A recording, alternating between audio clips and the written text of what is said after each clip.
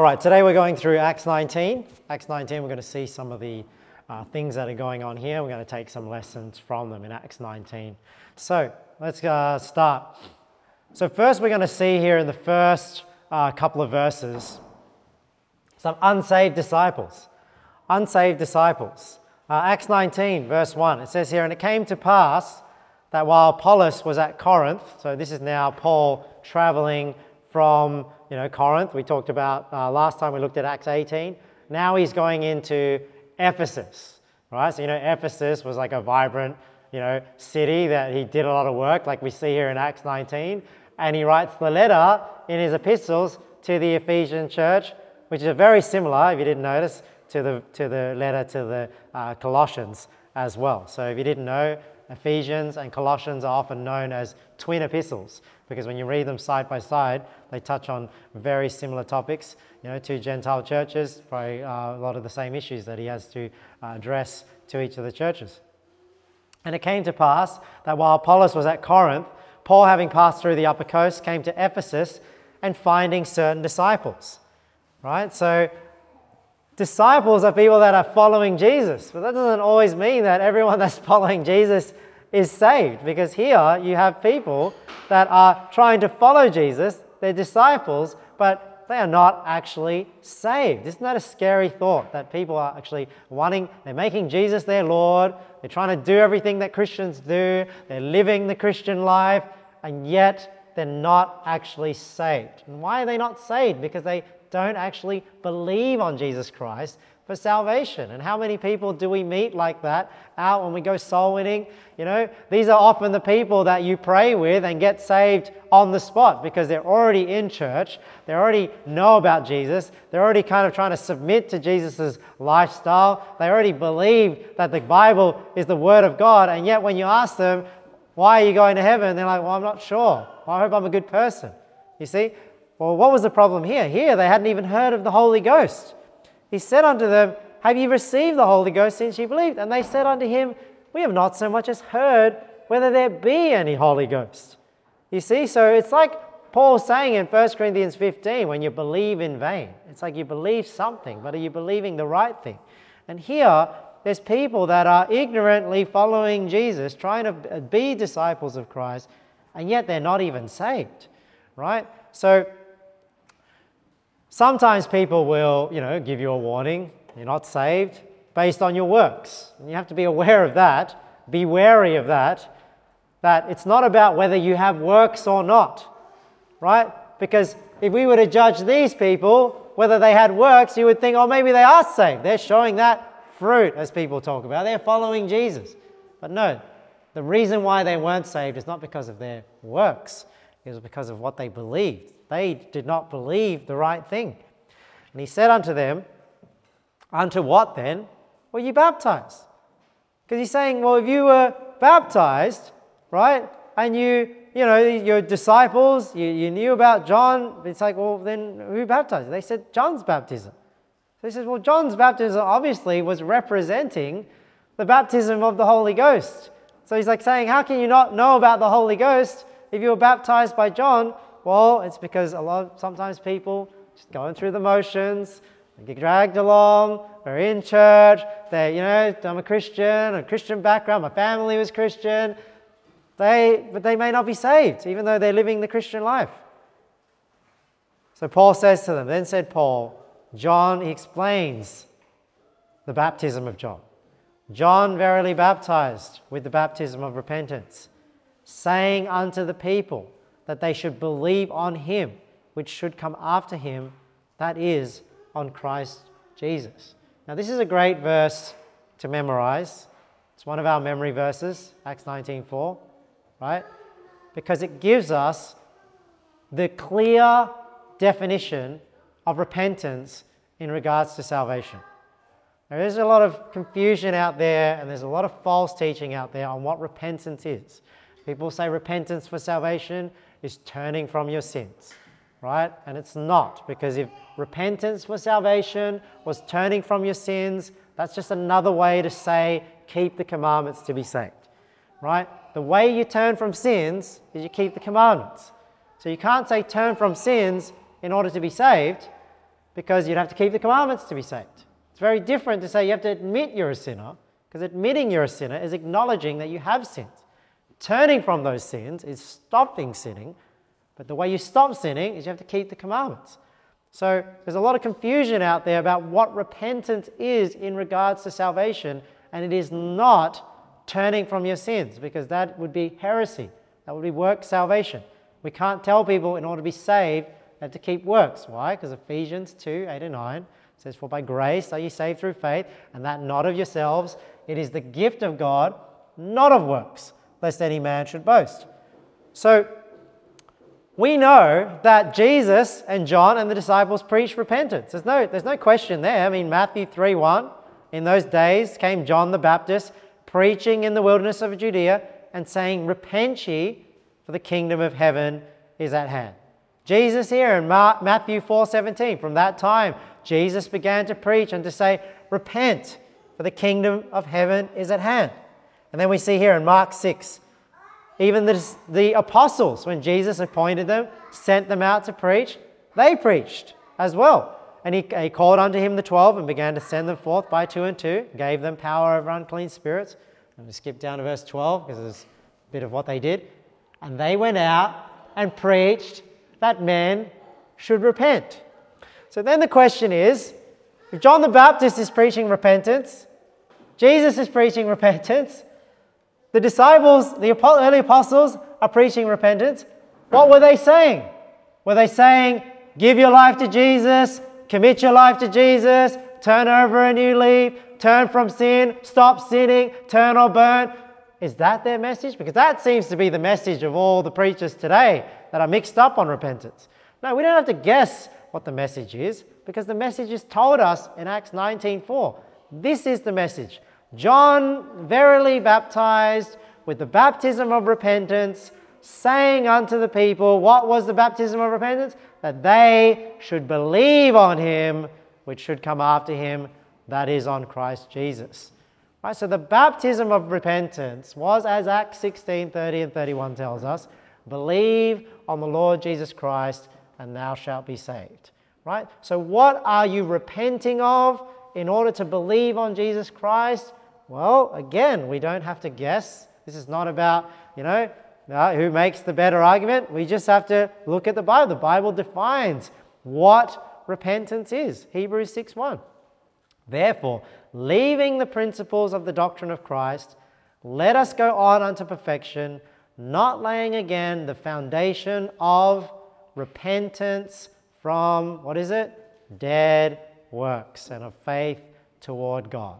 So you see how it's the doctrine of repentance for salvation is not repentance from sin, right? It's the repentance from dead works. Now, dead works is not sin, right? Some people say, well, that's sin there. No. Dead works is not sin. Dead works is works without faith. It's an interesting thing that the Bible is quite consistent, because what's a dead faith? A dead faith is faith without works, right? Well, what's dead works? Dead works is works without faith, right?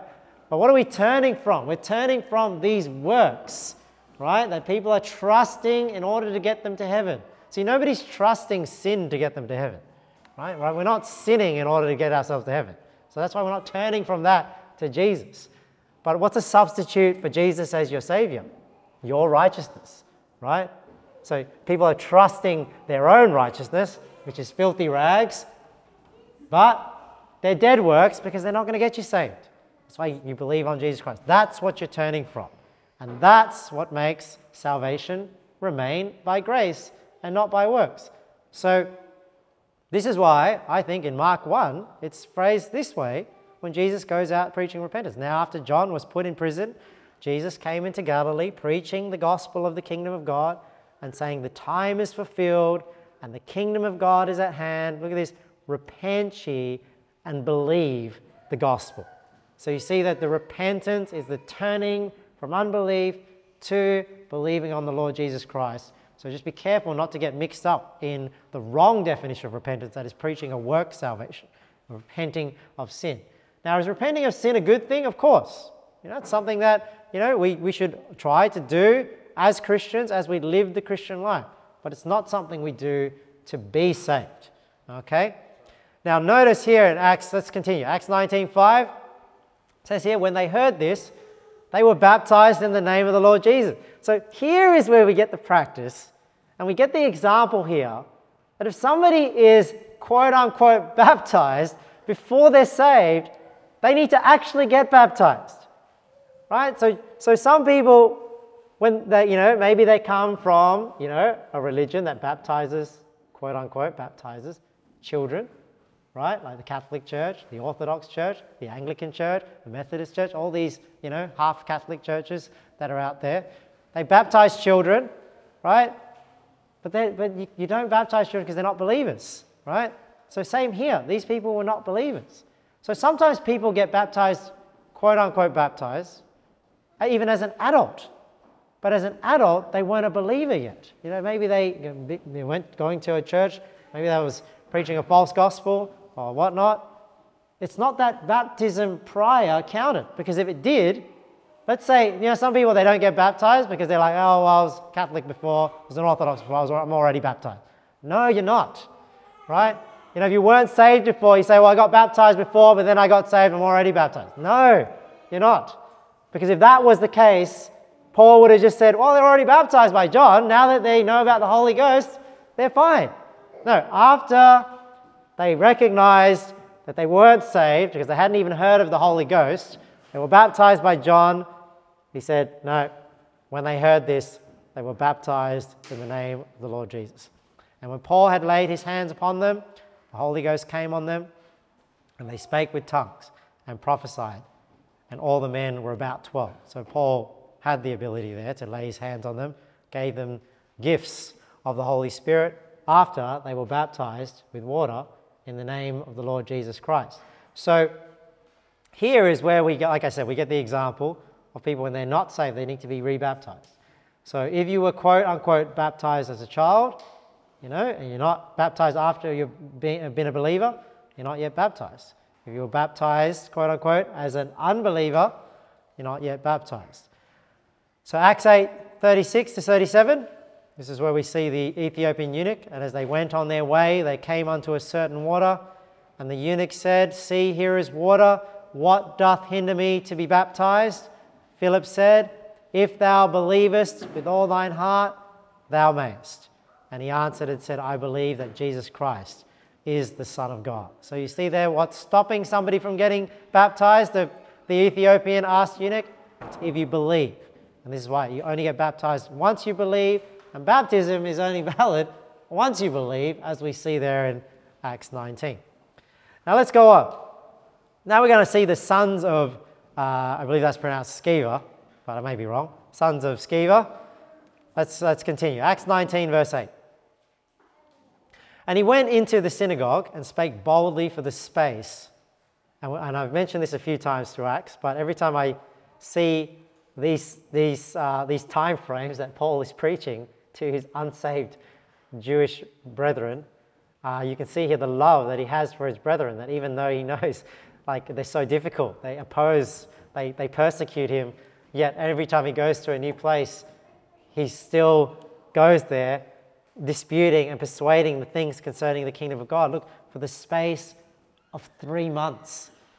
You can see his patience and his love that he shows towards his Jewish brethren. But when diverse were hardened and believed not, so how long was it that he tried till he gave up? 3 months. So this, like I said, this is not a 10-minute conversation. It's not 30 minutes. It's not I spent 2 hours talking with this person and I'm done. The patience that they had was a lot more, even with people that opposed and even wanted to hurt them at some point. Spake evil of that way before the multitude. He departed from them and separated the disciples, disputing daily in the school of one Tyrannus. So yeah, there is a point where it becomes not profitable anymore to just be arguing and all that sort of stuff. And we can see here that he separates off the Christians, going to the school of one Tyrannus. He's teaching daily for the space of 2 years, and he finds that he's being a lot more productive. So you can see there the love Paul has for his unsaved Jewish brethren, but at the same time, separating yourself from opposition allows you to be more productive. And we have to, as soul winners and as ministers of God, we have to balance our time there, because you can spend all day and night, fighting with people, right? I mean, those of you who jump on X, it's not Twitter anymore, it's X. You get on X, on Facebook or whatnot, and you go back and forth forever, right? It's probably like Paul, going back and forth, 3 months disputing. But you need to balance that with actually being productive with people that actually are listening and growing, just like Paul here. So he definitely spent more time, with those open to the message, 2 years, rather than the 3 months, still, but then that fight is still necessary, right? And this continued by the space of 2 years, so that all they which dwelt in Asia heard the word of the Lord Jesus, both Jews and Greeks. And praise God for that, and the work that Paul was doing in Ephesus there in the school of one Tyrannus. Acts 19:11.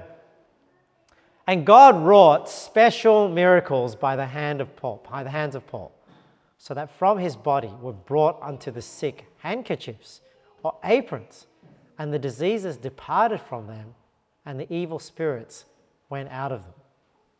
So this is like at the height of like Paul's ministry. And this is why I believe, as time goes on in the Bible and you see through the epistles, you see these powers that were given to the apostles start to fade. Because look at what's happening here in Acts 19. Paul is just able to have a handkerchief that's with him, go be sent to people that are sick, and the handkerchief that was from the body of Paul was healing people, right? But then why later on in his epistles, when he's, in prison and things like that, he has people that are sick with him.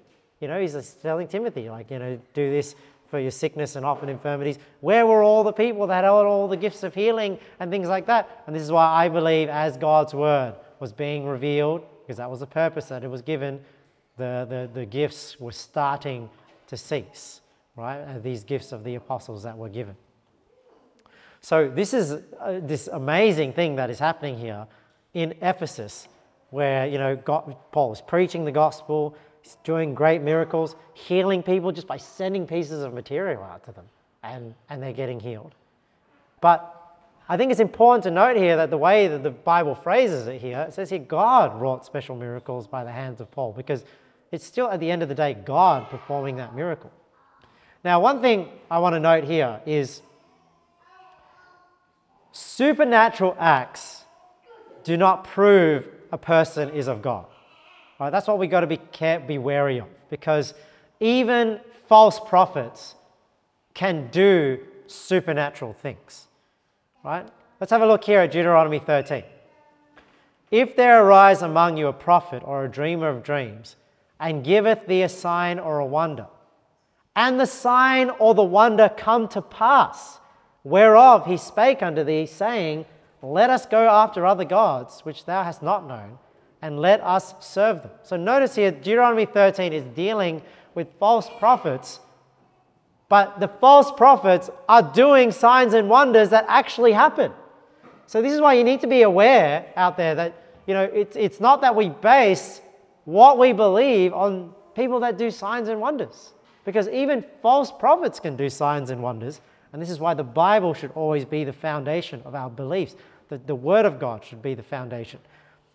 He says, thou shalt not hearken unto the words of that prophet or that dreamer of dreams, for the Lord your God proveth you to know whether ye love the Lord your God with all your heart and with all your soul. So isn't that interesting that God allows false prophets out there to perform miracles, to perform the supernatural. And God is saying here, this is a test for you to see whether you love the Lord your God, right? So we tie that into what we talked about last week, where we had Father, Word, Holy Spirit. God is the Word. The Word is it's manifest. The way I see this, it's kind of like a test to see, are you actually basing what you believe on God's Word, or do you base what you believe on people that are performing miracles and then just following them blindly, not taking into account God's Word? What is the highest authority in your life? It says, thou shalt not hearken unto that words of that prophet or that dreamer of dreams, for the Lord your God proveth you to know whether ye love the Lord your God with all your heart and with all your soul. Ye shall walk after the Lord your God and fear him. keep his commandments and obey his voice, and ye shall serve him and cleave unto him. And that prophet or that dreamer of dreams shall be put to death, because he hath spoken to turn you away from the Lord your God, which brought you out of the land of Egypt, and redeemed you out of the house of bondage, to thrust thee out of the way which the Lord thy God commanded thee to walk in. So shalt thou put the evil away from the midst of thee. So some people believe that what happens in, circles where they perform miracles and they're preaching a false gospel, maybe they're preaching another Jesus, maybe they're trying to say that they're Jesus. There's all this stuff that goes on in the world. Is it all fake? Is it all trickery? Well, I don't think so, because, we see here that it is possible for people to perform signs and wonders and do the supernatural. We see here in Acts 19, the sons of Sceva, they were exorcists. But notice here, it sort of lines up with Matthew 7:21 here. Not everyone that saith unto me, Lord, Lord, shall enter into the kingdom of heaven, but he that doeth the will of my Father which is in heaven. Many will say to me in that day, Lord, Lord, have we not prophesied in thy name? And look at this, and in thy name have cast out devils. So this is what the sons of Sceva were trying to do. They were trying to cast out devils in the name of Jesus, but, they were obviously just trying to add Jesus to their false practice. But these people, they're doing things in Jesus' name, casting out devils in Jesus' name. In thy name done many wonderful works. Then will I profess unto them, I never knew you. Depart from me, ye that work iniquity. So supernatural acts don't prove a person is of God. So we need to be wary of that, right? Now the other thing is, let's continue here in verse 13, Acts 19:13. Then certain of the vagabond Jews, so a vagabond is just somebody that's sort of just traveling and has no certain dwelling place, exorcists, right? So these people were of Jewish origin, right? They have probably taken on these pagan practices and whatnot. Now they hear about Jesus, they want to add Jesus to what they're doing. So they're exorcists, they're casting out devils out of people, took upon them to call over them which had evil spirits the name of the Lord Jesus. So what do they call it? They're calling over them the name of the Lord Jesus, people that had evil spirits. If you don't understand what that sentence is saying. Took upon them to call over them which had evil spirits the name of the Lord Jesus, saying, we adjure you by Jesus whom Paul preacheth. So obviously they're seeing Paul's miracles. They're seeing him do things in the name of Jesus. They're thinking, well, maybe we can just borrow this power by just adding Jesus to their false practices. And some people have that mindset when it comes to religion. They just think, hey, well, Jesus seems like a good moral teacher. Let's just add him to our religion. Like the Muslims will say, we believe in Jesus. The Buddhists say, well, we believe in Jesus too. Everyone says they believe in Jesus, but you can't just add Jesus to your false beliefs and think that it's going to help you. Just like here, it didn't help them. Didn't cast it. It actually got them into a lot of trouble, right? And same, if somebody's just adding Jesus to their false religion, that's not going to save them. They need to believe on the Lord Jesus Christ completely. And there were 7 sons of one Sceva, a Jew, and a chief of the priests which did so. And the evil spirit answered and said, Jesus I know, and Paul I know, but who are ye? So we see here that they tried to use this power to exorcise this evil spirit out of this person. It just got them into more trouble. And the evil spirit actually, through the man, attacks them. And the man in whom the evil spirit was leaped on them and overcame them and prevailed against them, so that they fled out of the house naked and wounded. So one thing I want to say here is, yes, supernatural acts do not prove a person is of God. But what we do see here is that the supernatural acts of God are always greater than the supernatural acts of the false prophets. They cannot mimic exactly what God does. Even though they might do something that is supernatural, it'll never match the things that God does. So God's miracles are still greater than those of false prophets. I mean, think about the handkerchief that Paul is sending out, healing people. We see her in Acts 5. Acts 5 verse 12. It says here, by the hands of the apostles were many signs and wonders wrought among the people, and they were all with one accord in Solomon's porch. And on the of the rest, just no man joined himself to them, but the people magnified them. And believers were the more added to the Lord, multitudes both of men and women. So this is, we covered this chapter earlier on. Look, insomuch that they brought forth the sick into the streets and laid them on beds and couches, that at least the shadow of Peter passing by might overshadow some of them. There came also a multitude out of the cities round about unto Jerusalem, bringing sick folks and them which were vexed with unclean spirits, and they were healed every one. So even though there were supernatural things done by false prophets, it didn't match what Jesus did, what the apostles did when they were like in their prime of healing, just healing people completely. Remember when Jesus healed the blind man? And they said, well, I've never heard that somebody's been healed who's been blind from birth. You see, so they still can't match the things that Jesus was doing and that God was doing. Let's look here at Acts 8. Remember, Simon the sorcerer wanted that power that the apostles have to give the Holy Ghost. And when Simon saw that through laying on of the apostles' hands, the Holy Ghost was given, he offered them money, saying, give me also this power, that on whomsoever I lay hands, he may receive the Holy Ghost. So you see, there was always something different, something greater than what God did than what those who were false prophets did. We see this same scenario even back in Exodus, right? When Moses and Aaron go to Pharaoh, you had the magicians with their enchantments, and they could match it to a certain extent, but then it went beyond what they could do. Exodus 7 verse 8, and the Lord spake unto Moses and unto Aaron, saying, when Pharaoh shall speak unto you, saying, show a miracle for you, then thou shalt say unto Aaron, take thy rod, cast it before Pharaoh, and it shall become a serpent. And Moses and Aaron went in unto Pharaoh, and they did so as the Lord had commanded. And Aaron cast out his rod before Pharaoh and before his servants, and it became a serpent. Right? You say, well, that's a miracle, turning a stick into a snake. Then Pharaoh also called the wise men and the sorcerers, now the magicians of Egypt. They also did in like manner with their enchantments. What? So they threw a stick down, and the stick became a serpent too. For they cast out every man his rod, and they became serpents. But Aaron's rod, look at this, but Aaron's rod swallowed up their rods. So you can see here the snake, that was God's rod, right, was more powerful than the other rods. So even though they tried to mimic it, they couldn't match it, right? God's miracle was always greater. And then later on, we'll skip through, the rest of them, but I want to show you here in Exodus 8:16. So then the next plague was turning the water into blood. And they turned some water into blood. And the next plague was the frogs. Remember, they brought frogs out of the land. They were even able to bring frogs out of the land. But see, they weren't able to get rid of the frogs, right? They weren't able to get rid of the blood, so that's why they tried to mimic, but they couldn't match it, right? But Moses got rid of the frogs. And then here you get to Exodus 8:16, where you get to the lice.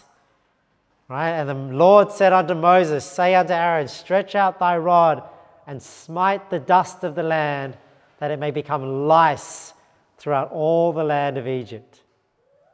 And they did so.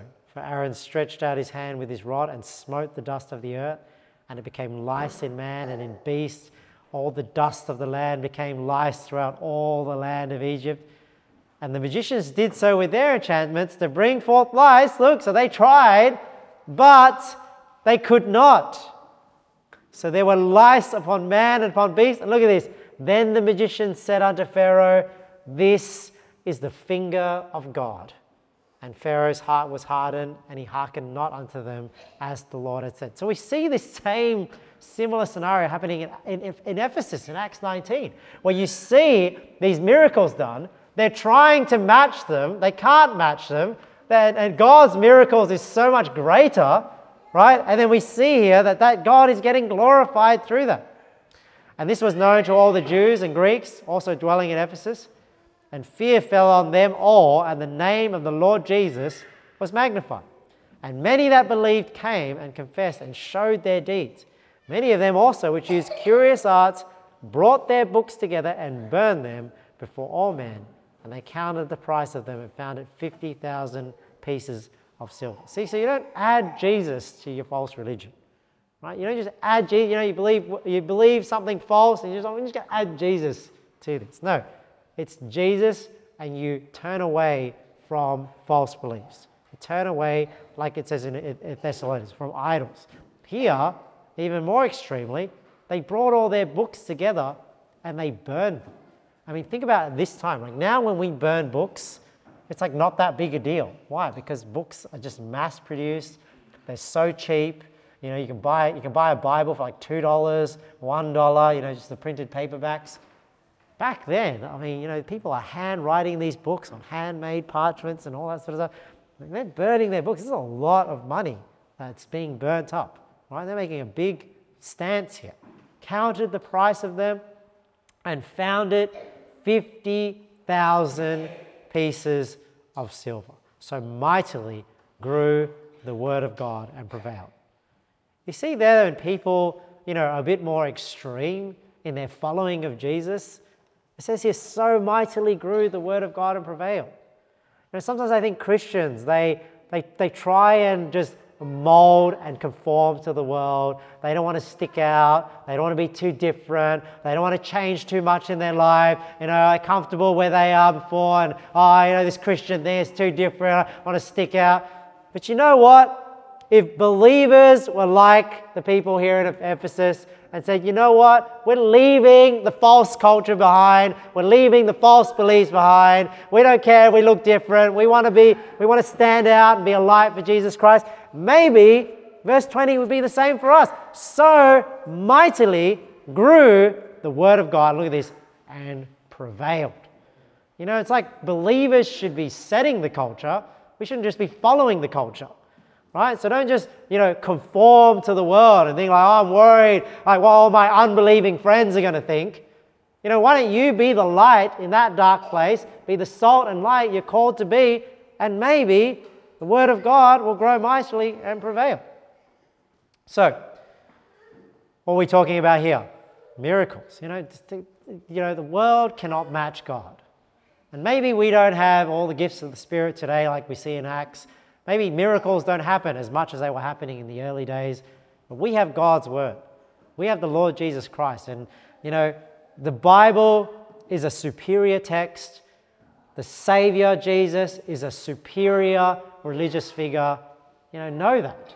And, you know, go out with the boldness of the apostles. But if you don't know that, you don't know your Bible well, you don't know Jesus well, you're not going to go out with the boldness and take that stand like they did here. You know, burn their past, you know, burn their false culture and their false beliefs and move forward following the Lord Jesus Christ. Don't just try and add Jesus, you know, and just try and conform to the world.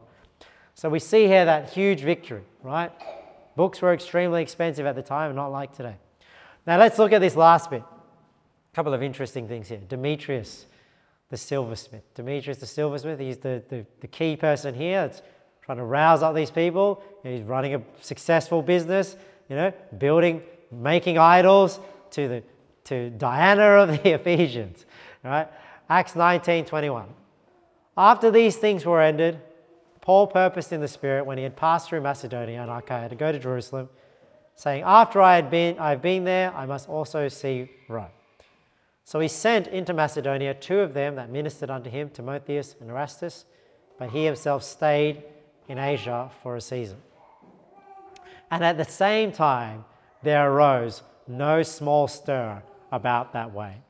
So there isn't without great works, great persecution, you know, and same is happening here in Ephesians. For a certain man named Demetrius, a silversmith, which made silver shrines for Diana, brought no small gain unto the craftsmen. So, you know, the Bible says the love of money is the root of all evil. Here we go. The Bible's telling us here that the main motive of Demetrius was he didn't like Paul because now it was affecting his income. It was affecting their business, and they had made a lot of money selling these things in Ephesus, right? So it's like a lot of things in this world, you know. It's usually the businesses that keep promoting all these holidays and everything like that because they want you to buy their roses and their diamond rings and all these sorts of things. And here, it's like in Mexico, you know, probably people made a lot of money making statues of Guadalupe, right? Because you go to every house, statue of Guadalupe, statue of Guadalupe, statue of Guadalupe. So you can see that this happens even today. Back then, it's statues, you know, of Diana, you know, Diana of the Ephesians. They made a lot of money making these silver statues of Diana, whom he called together with the workmen of like occupation and said, sirs, you know that by this craft we have our wealth. Right? So first he appeals to the money.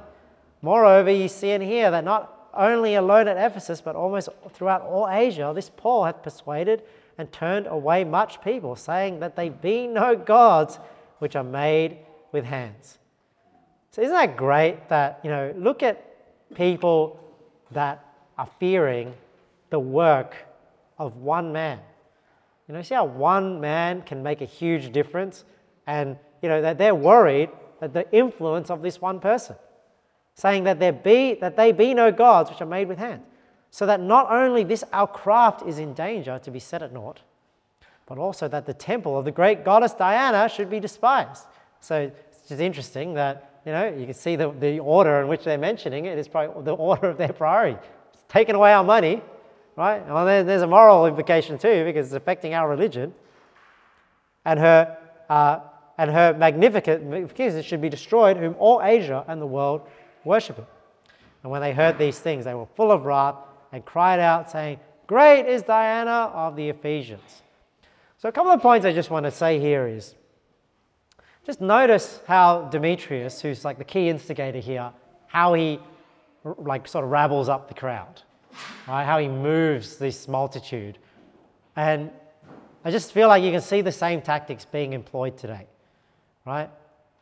Now, first of all, you don't want, you know, your priorities to be in the order of these pagan Gentile Ephesians here, where their priorities are, well, it's affecting your wallet, then it's affecting your religion, and then it's affecting your wanting to be in conformity with everyone else, right?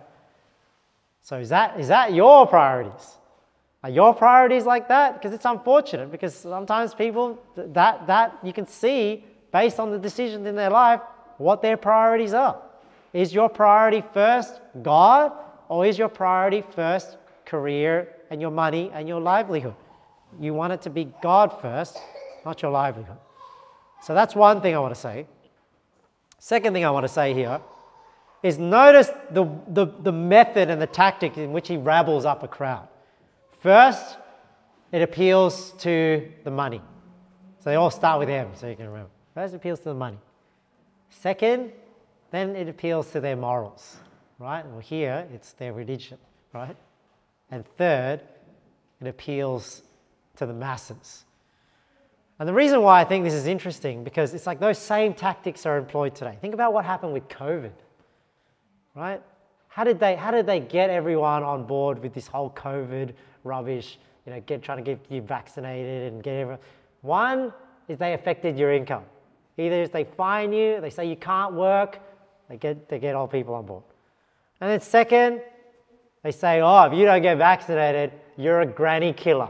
You don't care. Now it's the moral. They make you feel like you're somebody that's just morally repugnant, right? Like here, everyone's it's affecting our religion. And the last one is a magnificent, to all the world worship it.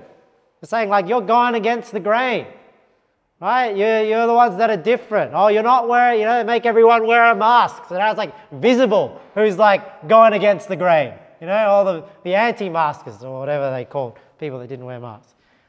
So those same tactics, I feel like, are employed today. It's just interesting here that those same three kind of aspects are used to move this multitude. They did it with COVID. I'm sure they're trying to do it with The Voice as well. All the corporations. Maybe you can't now get a job with any large corporations until you agree to all their diversity and gender and all the transgender agendas and everything like that. And next is probably going to be the climate stuff too. They're just making everyone, you just want to kill everyone in 5 years. And they keep saying the same thing over and over again. So I just see the same tactics being employed even here to rabble this crowd up. Now let's go on. Acts 19:29. It says, and the whole city was filled with confusion. Having caught Gaius and Aristarchus, men of Macedonia, Paul's companions in travel, they rushed with one accord into the theatre. So there's this big, uproar happening. People are going in. When Paul would have entered in unto the people, because remember, they were angry at Paul, right? So they knew there was Paul they were after. The disciples suffered him not. And certain of the chief of Asia, which were his friends, sent unto him, desiring him that he would not adventure himself into the theatre. One point I just want to bring out from these 3 verses is you see here an example of Paul's boldness, that he knew that he was who they were after, and yet it's almost like without even thinking he's going to go face them. and his friends are like, whoa, like they're holding him back, So I just think it's a great example here from Paul of his boldness and his willingness to just face that opposing crowd and face that opposition. And would to God we would have that same boldness that he had. Let's go on. So,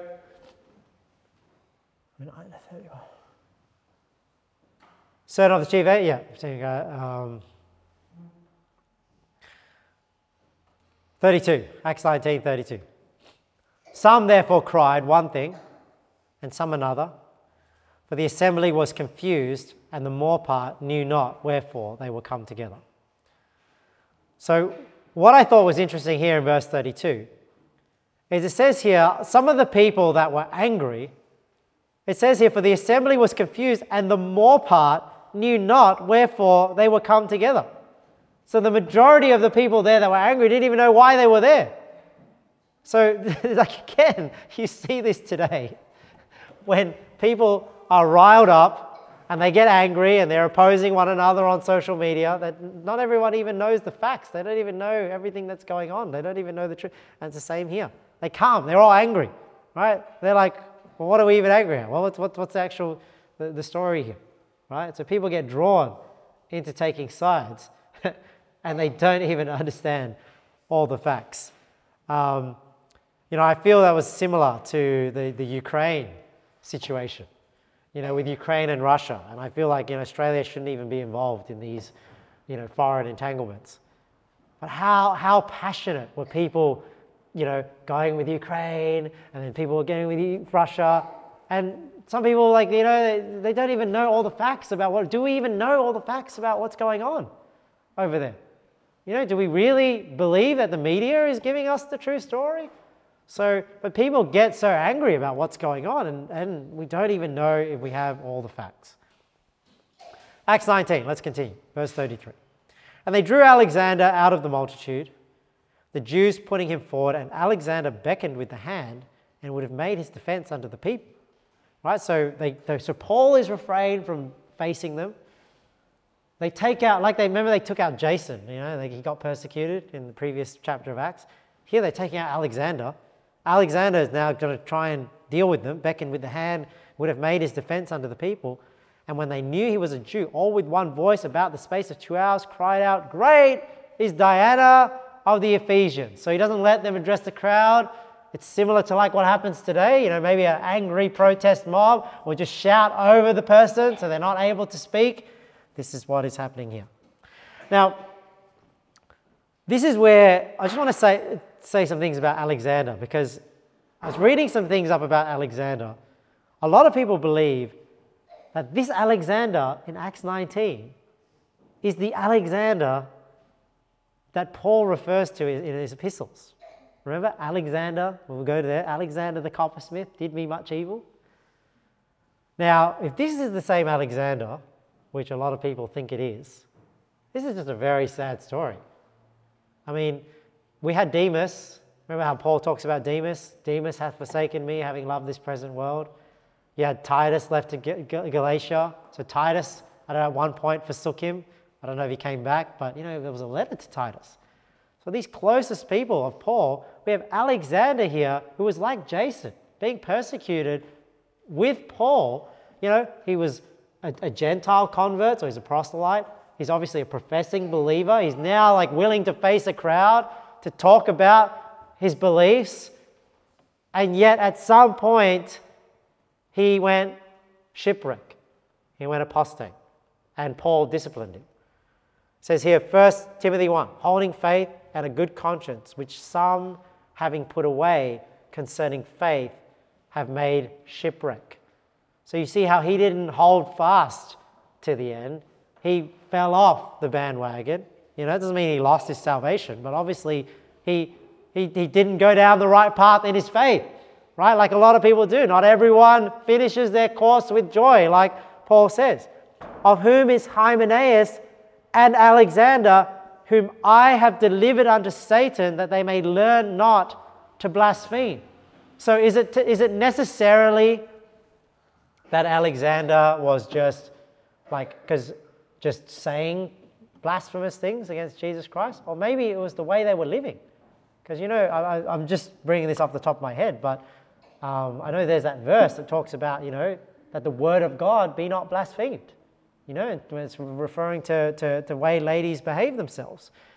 So here, it's saying here that they may learn not to blaspheme. Maybe it's that they just started living very ungodly.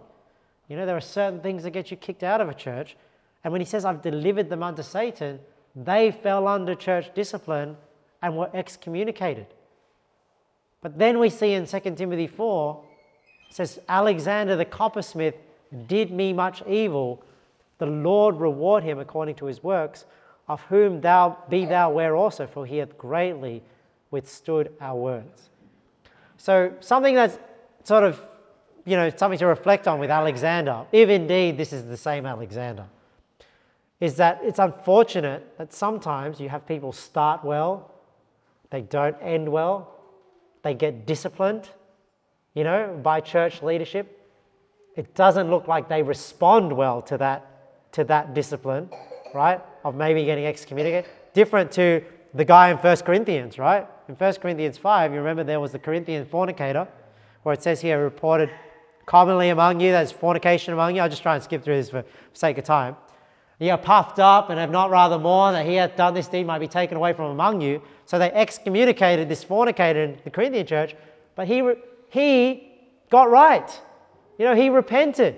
He came back, and here he repented of that sin, and he says, hey, sufficient to such a man is this punishment which was afflicted of many. So that contrariwise, you ought rather to forgive him and comfort him, lest perhaps such a one should be swallowed up over much sorrow. Wherefore I beseech you that you would confirm your love toward him. But it seems like with Alexander, it says here, Alexander the coppersmith did me much evil, the Lord reward him according to his works. So not everyone has the right response when they're disciplined. You know, if you come under discipline, or even you are told that you're doing something wrong, and I've sort of experienced this in my life. Sometimes people, they have the right frame of mind. It's like, yeah, they admit they're wrong, and they just, confess it and forsake it. But others, instead of being penitent, instead of being humble, they get vengeful, right? They're like, how dare you? Who are you to tell me what to do? Who are you? Well, you're a church leader, you're there to rule in the house of God. That's your view. So it seems like Alexander the coppersmith went the other way, right? And became vengeful to the point where it became an ongoing problem with Paul, even later on in his ministry. So he had the incorrect response to discipline. He became vengeful rather than penitent, like the Corinthian fornicator. So if you come under discipline, you don't want to be like Alexander the coppersmith. You want to be like the Corinthian fornicator. Obviously not, don't do the problem to begin with, but the response. All right, let's just finish this off. Acts 19:35, and when the town clerk had appeased the people, he said, Ye men of Ephesus, what man is there that knoweth not how the city of the Ephesians is a worshipper of the great goddess Diana, and of the image which fell down from Jupiter. So I think the town clerk here, being the politician that he is just now appeasing both sides, right? And he's saying like, look, you know, acknowledge, you guys, it's not just an image, you know, she fell down from Jupiter. You know, you guys, we know that this city believes this. Seeing then that these things cannot be spoken against, ye ought to be quiet, to do nothing rashly. So the town clerk is just trying to sort of calm the crowd, right, and get them to do things lawfully. Like he says, hey, they actually did something wrong. It needs to be a lawful assembly and go through the process. For ye have brought hither these men, which are neither robbers of churches, nor yet blasphemers of your goddess. Now, this is one of the last points I want to make here is, notice that the town clerk, when he describes Paul and his following, that he says, hey, they're neither robbers of churches, so they can't be accused of doing anything bad. But he says here, nor yet blasphemers of your goddess. Now, so that tells me that when Paul went to Ephesus preaching the gospel, he was doing it in a way that obviously was not intentionally, you know, just out there trying to offend and saying, you bunch of pagans, you know, defiling their temple, you know, kicking over their statues, you know, just like that sort of attitude, which unfortunately a lot of Christians have today when they deal with false religions. They just like, in that sort of aggressiveness. I don't think that's how Paul was. I think he showed that he preached them the truth. I don't think there was any question that he was against the idolatry of the Ephesians. But isn't it interesting that when the town clerk, the public official there, you know, sort of identifies them, he's saying, well, they're not robbers of church, nor yet blasphemers of your goddess. And so they were known more about preaching the Lord Jesus than they were against, you know, maybe the things they were saying against Diana of the Ephesians, right? So that just reminds me of just, you know, the Bible, how it tries to encourage us to communicate with people. 1 Peter 3:15.